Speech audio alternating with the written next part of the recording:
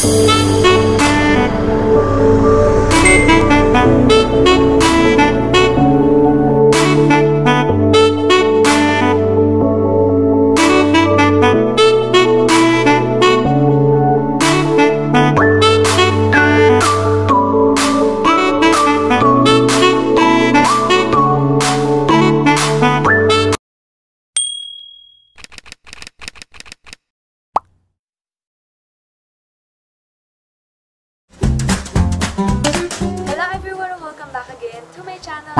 meron tayo bagong video and welcome to my vlogmas. So for today's video, i-share ko naman sa inyo ang aking 3 easy steps sa morning skincare routine ko. Pero unang-una guys, disclaimer, hindi ako clear skin. I-share ko lang talaga sa inyo today yung aking morning skincare routine as part of my vlogmas. And ang skin type ko nga pala guys is sensitive skin and may pagka-acne prone ako, especially ngayon kasi sobra ata ako na-stress sa online class and nagsabay-sabay kasi nagvo-vlog, nag-edit, and then nag-online seller kasi ako guys. Ayun, nagkasabay-sabay kaya siguro nagka-breakout ako this past few days. Pero ayun, hindi na sila nag-heal.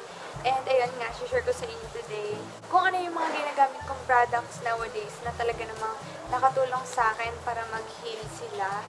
So yun, if interested ka sa video na to, then just keep on watching. Oo nga pala guys, super affordable na mga product na babanggitin ko today. And sa 12/12 magkakaroon sila ng big deals, which is yung Garnier. So flash ko sa screen yung code ko and then kung ano yung mga sale nila. Mga big deals, bundles, and kung ano-ano pa.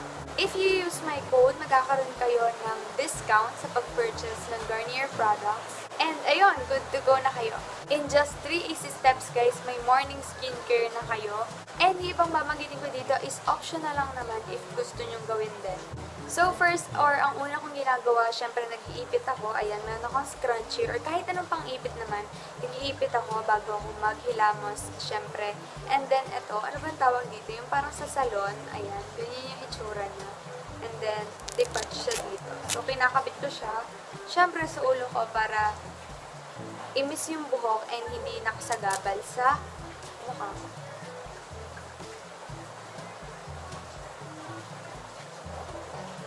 Sorry guys if may naririnig yun na kung ano-ano or kasi ang lakas ng ulan and hindi naman natin mapipigilan yan. Dire-diretso na lang ako mag-film. Yung first step ko in the morning is naghihilamos ako nitong Garnier Skin Naturals Light Complete White Speed Brightening Foam.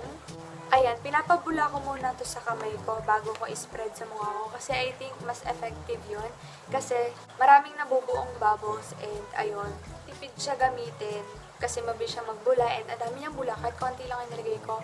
Pili-size lang yung kinuha ko guys and ayun na yun. And then pagkatapos kong i-spread lahat sa mukha ko, hinihilamos ko yun or minamassage ko ng mga 60 seconds, ganun. And then gumagamit ako ng For You. So ito yung ginagamit kong For You, kulay black lang siya, ayan. And then nilalagyan ko siya ng konti ng brightening foam, which is yung panghilamos ko para mag-create siya ng more bubbles and talagang mahugasan niya yung face ko, matanggal yung mga dirt and everything. So, ayan. Sa mga hindi nakakalam, yung For You is meron siyang mga bristles na ganyan.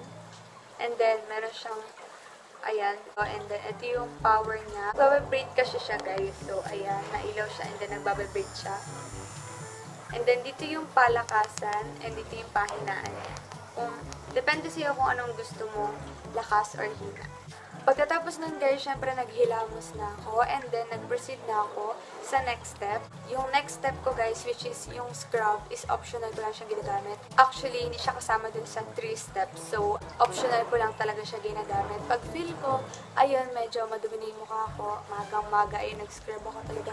Pero pagdating ng gabi, hindi na ako nag-scrub kasi nakapag-scrub na ako nung umaga. So, ayun, i-spread ko lang naman siya and circular motion. And ang maganda dito, hindi harsh sa balat yung beads niya kasi sobrang liliit lang, as in micro beads lang tong scrub ng Garnier, which is gentle lang yung beads niya sa skin. And ayun, nag-wash off na ako, hinugasan ko na yung scrub and then gumamit ako ng tissue. Yung tissue ko pagpahid is kahit ano namang tissue guys, mas i-recommend ko sa inyo na tissue yung gamitin nyo para talagang malinis. Kasi yung mga bath towel natin na pinagpupunas natin sa katawan is feeling ko hindi safe kasi iba yung dapat gamitin natin sa mukha natin and then sa body natin.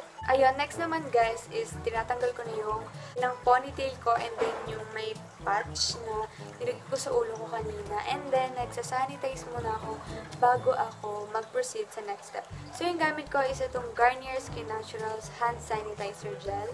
So, ayun, para lang ma-make sure ko na malinis yung kamay ko bago ako mag-proceed sa next step and then sa the rest na skincare. Syempre, mukha natin yung hawakan natin dapat malinis and everything. So, ayun, nagsa-hand sanitizer muna ako or alcohol. Pagkatapos nun, guys, proceed na ako sa toner. So, yung ginagamit kong toner is yung micellar water. It is in the variant for sensitive skin, which is yung pink.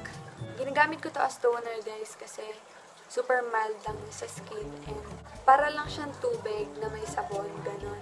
Talaga namang natatanggal niyo yung mga dumi, natitirang dumi nung hindi natanggal nung pang facial wash ko and nung scrub.